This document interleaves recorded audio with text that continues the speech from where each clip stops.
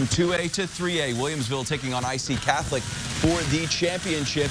And a little bit of a tough start for the Bullets. Jake Seaman picked off by J.P. Schmidt.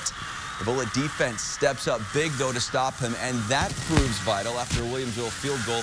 Bullets find the end zone first. Seaman hits Jackson Workman across the middle on a slant.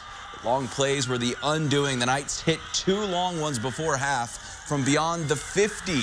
48 unanswered points before Williamsville scores again. 48-17 the final as IC wins it. When you're in a game like this, and once they got scoring, hey, we got to score, in each possession, then it almost gets like the pressure hits you a little bit more, and momentum is so big. That was just a good football team, and we've seen good football teams the last 3 weeks, and unfortunately, we just couldn't get it done today.